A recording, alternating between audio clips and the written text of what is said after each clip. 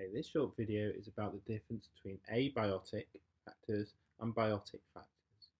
The definition for an abiotic factor are non-living factors that can affect a community. These include things like the light intensity,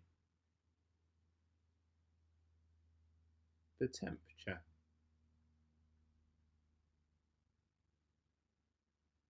the moisture level,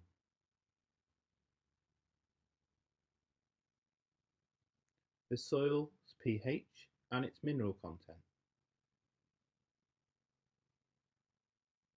the wind intensity and the direction that the wind is blowing. For plants, the amount of carbon dioxide, CO2, that is available. And for aquatic life, the amount of oxygen that is available. These are examples of abiotic factors. Next, let's look at biotic factors. First of all, the definition.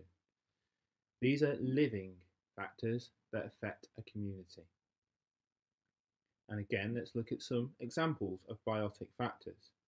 So first of all, these include, the availability of food,